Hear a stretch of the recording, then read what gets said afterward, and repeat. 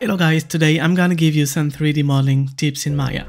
For the first one, we're gonna try the crease set. You can find it on Windows and modeling editors.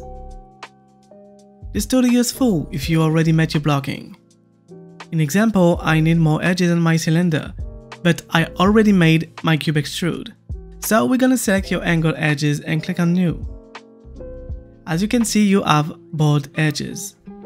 If you activate the smooth preview with 3, you increase act like a chamfer. It's nice to test your meshes. It's also useful to add a real smooth.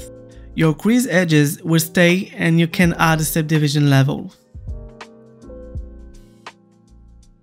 You can also retrieve your selection, but with the button select on the crease window. You can use this selection to make your bevel, chamfer or add a subdivision level. Now we see how to extrude a tube from a curve. At first, we need to find the tap curve on the left. I will draw a random shape to show you how it works.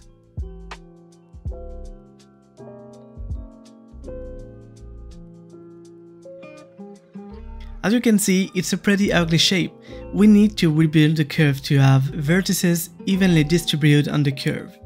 It's also nice for the extrude step.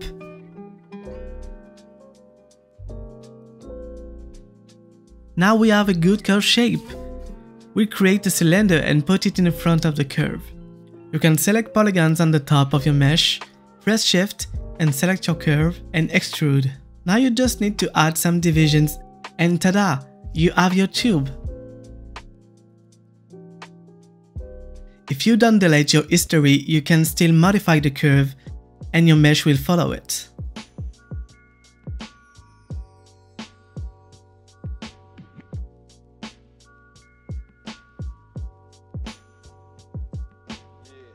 You can tape your vine or tentacle with taper on channel box.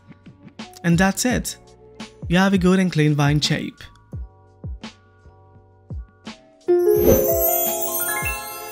For the third tip, we're gonna mix two techniques, wrap and blend shape. For this example, I want my chains filled to this wave shape. I need to create a subdivided plane in the middle of the chains. After that, I duplicate my plane and translate it on the top of the wave. Now I need to select the wave and activate the live surface here. So I can just translate the second plane and make him fit to the wave. Now we made a blend shape between these two meshes. As you can see, we can now transform this plane on a wave in your channel box. And the final step is easy. You need to select the chains in first and then the plane. You can now slide your blend shape to 1 and the chains will follow your plane. Connect it to it with the wrap and that's it. Hope you guys like it. Follow if you want to see more.